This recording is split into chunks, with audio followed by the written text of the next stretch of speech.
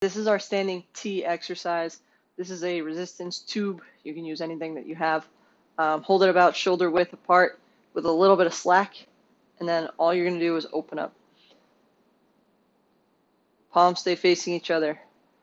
You should feel squeezing your shoulder blades together. I'm going to switch it up so this isn't all dangling on me.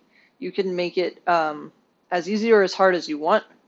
Obviously, it gets easier the further apart your hands start on the band, and it gets harder the closer you bring them together. Okay, but the most important thing is keep your elbows pretty straight, bringing that straight across your chest out to the sides. You're going to feel it burning in between your shoulder blades. Start with about 10 or 15. If you have any questions, let me know. I'm here for you guys. Appreciate it.